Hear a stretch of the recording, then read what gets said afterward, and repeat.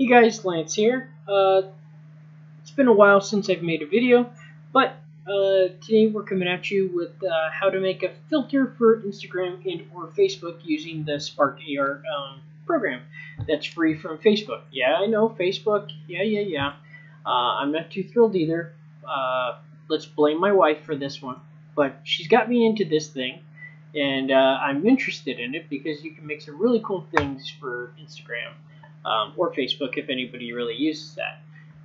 That said, let's go ahead and create a project. Now, I've already made it a sample one just as a test.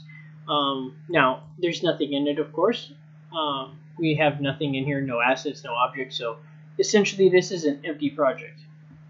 So, first thing that's important is go to your microphone, disable that. Depending on your Spark AR version, you might have an issue that could occur. I had this product crash a couple times, and a Facebook person contacted me actually today on Messenger trying to understand why I was using the microphone. Well, I wasn't attempting, but nonetheless, so let's go ahead and get into this, right? So let's go ahead and go to camera, and I'm going to go ahead and create a particle system as so. So we have this particle system, but now we need to do something with it, right? So one easy way is clicking materials. Now we have a new material, right? Great, as you see there. But now let's click on this material and add a texture. So in this case, we're going to do crane flies, right? So what's cool with that is now we have this texture that's on our material. So that is our texture, just so you see, has an alpha, which means there is no background and does transparency. We have our material itself, which is what we'll apply to our emitter. So from our emitter, you'll notice that our material is there, right? Right. So now you might be saying, well, I don't see anything. That would be true. So you could take this guy, bring it down here, and you could bring this guy forward should you want to. And then as you see, as we bring it further, we can have it behind him, in front of him, whatever you want to do. And as you see, that scales the size of it, so it looks smaller or bigger depending on how far you go ahead and do that. So we're going to leave it right there. So depending on how comfortable you are, you can turn off the face and just have this. I would leave on a face because it might be useful for what we're trying to do. So in this case, we're using our emitter, right? And as you see, it's flying. And if you change the local, you'll see it can go away, right? Which means only in one specific spot you'll see that transition or emitter, right? So if you go ahead and change that back to world, no matter where you're supposed to look, essentially, if I'm not mistaken, it should follow. But that will make sense later because right now that's not going to do anything, right? So make sure our particle here, you can change the scale of everything. The lifespan, how long do you want it to show? Do you want it to stay for 0.4 seconds? Do you want to stay for 0.9? Do you want to have it stay for 5 seconds? It's totally up to you how long you want these things to last on your screen. So as you see, they can last here for a long time should you want. But I'm going to change this lifespan to 0.2. I'm going to change this to 6%. As you see, they are flying very, very fast. So again, you could change this however you want. Make it slower, faster. Change that to 3 seconds. Totally up to you. Billboarding, you can turn that off, and you'll notice you're going to have a different situation, right? But again, we'll get into how to spin and tilt and whatnot at another time. But again, speed is all here and important, because how fast do you want this to go? What do you want the birth rate to be? So we changed it. Well, if you change it to like a 0.5, you'll notice it's like once in a blue moon it shows up, right? So again, depends on how much you want going on. Like if we set this now to 1, you know, you'll see more coming out, right? And then you could change the speed and whatnot, but in this case, let's go ahead and change this to like a 10. So as you see, they're flying, right? So we have that. Now, what we want, as you see, they're just going willy-nilly, right? The emitter. So I want it so that wherever the head goes, this should go. So we go to camera, add, we go to face tracker. I'll bring that down underneath here. And so here we have our face tracker. Now if you notice, it still doesn't do anything, right? So we want to take our emitter, put it in underneath our face tracker. So now, if you notice, it's still not doing anything, right? So if we go and change to local, it just stays in one spot. You see that? No matter what we do, it will just stay in one spot no matter how you move the face tracker. But that's, again, totally up to you. But I will go ahead and go back to world.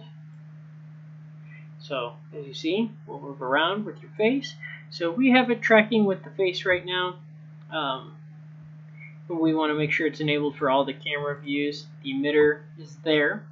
So now you came here for a reason. You wanted to see the ability for face tracking, which we have there. And the other thing you probably wanted to see was the ability to do interactions, right? So I'm also going to change this to a plane. I do like the way that shows up a little bit better. But that is just me. So we'll go back to world. So it goes everywhere. So the first thing you want to do is, if you want this to show up when the mouth is open, the easiest thing you need to do is click on this visible thing, right? Click on this arrow. Click it once. Okay, now you have your emitter, right? So now you have your emitter as visible. But now you will need to do something for the mouth open. So the easiest way is to right click, right? And then you could do something, type in mouth open. That's an effect we want, right? So you have that there. So when the mouth is open, make it visible. So now if you notice, we don't see an effect anymore, right? So let's go ahead and disable that. And that should tell you that it will open up. So if you ever did any kind of blueprinting in Unreal, this should be very, very familiar to you. But now, even if we do have the mouth open, it's not going to know what to do, even if we have it emitting as visible, because you don't have a face selected. So again, right click and go to face select, as so, and have that right there, right? So faces. So then you're going to need one more item, which is going to be the face finder, because you need to find the face. So we'll bring the face finder in the front, take faces to faces, and then take face to face, and then last but not least, if the mouth is open, make it visible, right? So now you'll notice the visibility is gone, right? It's 100% gone, which means only when there's a mouth open, something will happen. See, the mouth is open, as you saw, which is a smile, and there it is, right? So when the mouth is open, that is when you can have an effect occur. Now, you can change the mouth openness if you wanted, right?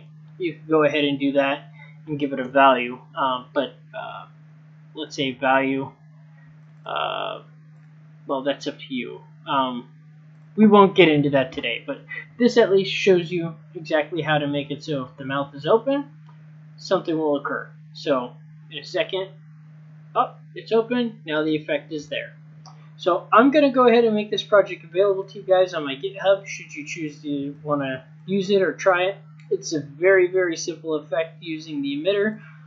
This might be useful for other things. I do recommend using the mouth openness of value, because as you see, even just a smile could technically be considered as an open mouth. So if you were trying to make something for Halloween, like a shocking thing, obviously this might be the way you want to go. So we'll go ahead and click save. But yeah, so if you choose to use this, it'll be available for you on my GitHub, github.com/Lance Seidman. You'll see it there. It'll be available freely. But as you see, this is a simple way to learn how to make an emitter, make a material, take a texture and apply it to your material, and then take that material and use your emitter and have it with the face tracking, and also have it activated just by having an open mouth, and how to select the effect, which would be the mouth open, and find the face. But nonetheless, anyways, hopefully this video was helpful to some of you. Again, this will be available for you to download and play with, and hopefully you don't really need to download it. It should be kind of straightforward. But if you have any questions, of course, you can find me on Instagram. Username is ago. Yeah, so anyways, till next time. And if you like these tutorials, let me know, so I know to make more or what you're looking for, and we will try to get you more. Alright? Have a good day, guys. Or night. Or whatever.